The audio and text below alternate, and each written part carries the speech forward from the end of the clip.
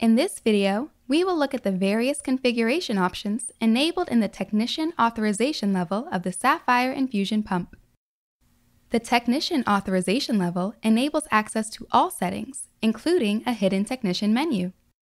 This level is restricted to technicians and developers only. In this video, we will focus on the main settings that can be changed from within the technician menu. Due to differences in software versions, they may not appear the same as the pump version in your hands. Pump versions and configuration menus are constantly updated. However, the basic principles of configuring the pump remain the same. Let's turn the pump on.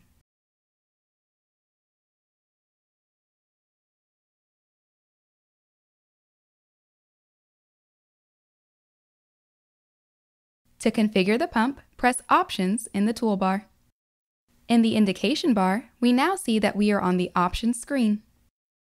At the moment, the Technician Options menu is not available. To enable the Technician Options, press Delivery Mode and enter the Technician password, which can be found in the service manual on the password screen.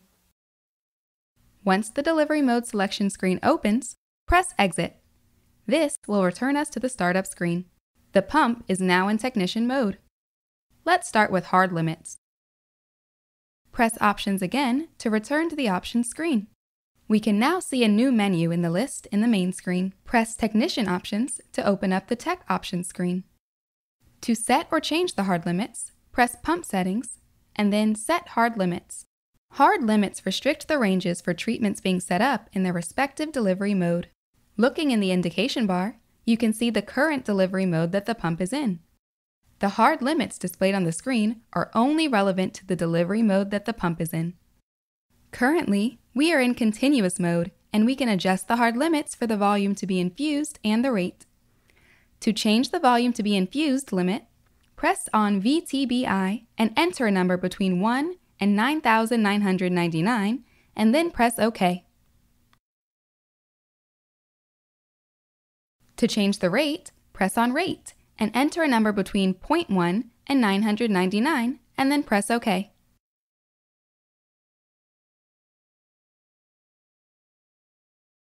Press OK to save the changes.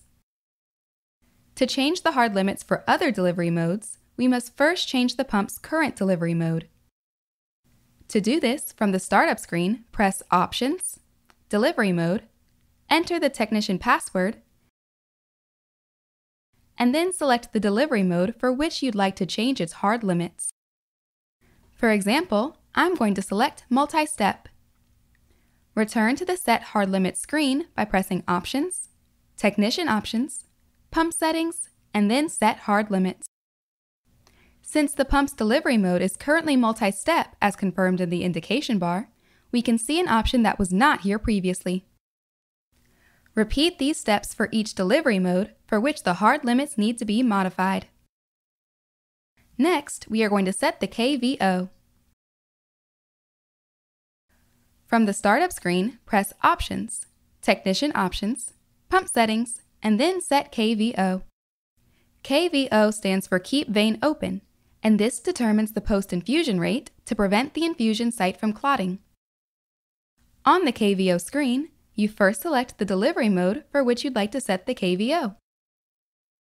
Let's change the KVO for continuous mode.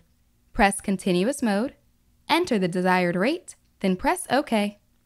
KVO can be set between 0 and 20 milliliters per hour for all delivery modes. Enter each mode separately to define the settings for KVO. When finished, press Exit.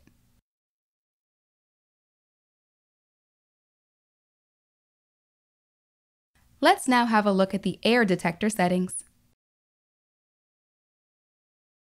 The Sapphire pump has two methods to determine when to alarm for air in line. Single air detection can detect an alarm for each individual air bubble greater than the volume set in the single air detector settings. Accumulated air detection detects every bubble greater than the volume set in the accumulated air detector settings, but will only alarm when the air threshold volume was accumulated within 15 minutes. Note that changing these settings affect all delivery modes. To modify the single air detection sensitivity, from the startup screen, press Options, Technician Options, Pump Settings, Set Air Detector, and then press Single Air Detector. The volumes presented refers to the volume of air. Selecting 0.02 milliliter means that every air bubble with a volume greater than or equal to 0.02 milliliter will cause the pump to alarm for air in line. After selecting the preferred setting, the pump will return to the air detector screen. Press OK to save your settings. The accumulated air detection method has two settings: accumulated air detector and accumulated threshold. The accumulated air detector setting determines the minimum volume of an air bubble for it to be detected. From the air detector screen, press on Accumulated Air Detector. Selecting 0.5 milliliter means that every air bubble with a volume greater than or equal to 0.5 milliliter will be detected and added to the accumulated air volume. After selecting the preferred setting, the pump will return to the air detector screen. Press OK to save your settings. The accumulated threshold setting determines the threshold for accumulated air bubbles. The default is 1 milliliter. This means that if the pump detects 1 milliliter of air within a time span of 15 minutes, the pump will alarm for air in line. From the air detector screen, press Accumulated Threshold. After selecting the preferred setting, the pump will return to the air detector screen. Press OK to save your settings. In some software versions, the air detection can be disabled and the pump will not alarm for air in line. To disable air detection, from the air detector screen, toggle the On/Off button to the off position and press OK. A warning is displayed informing that the air detection is set to off and a set with an air eliminated filter should be used. This warning will be displayed whenever a user wants to start a new infusion, repeat the last infusion, start a preset program, or resume a treatment after shutdown. Press OK to accept. You'll notice that the air detection off icon is now displayed in the indication bar. Next, we will learn how to reset the pump to factory defaults and to view and set the passcodes for high, medium, and low authorization levels. From the startup screen, press Options, Technician Options, Pump Settings, then Reset System. Restoring factory defaults resets all configurations back to their factory values. This action does not erase preset programs, drug libraries, or event logs. Press Factory Defaults and then confirm the warning message by pressing OK. To see and modify the passwords for the different authorization levels, return to the Reset System screen by pressing Options, Technician Options, Pump Settings, Reset System, and then Passwords. For each authorization level, press the arrow and enter the desired password using a 4-digit number between 1000 and 7000. Last, we'll look at the Key Test menu under the Tech Options menu. From the startup screen, press Options, Technician Options, and then Key Test. Here, we can test the Stop button and the On/Off button. Press each button and confirm that the status changes from released to pressed.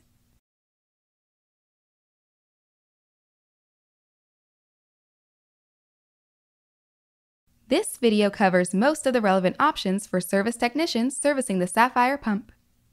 For more information, read Chapter 6 in the Service Manual or contact us at service@qcore.com.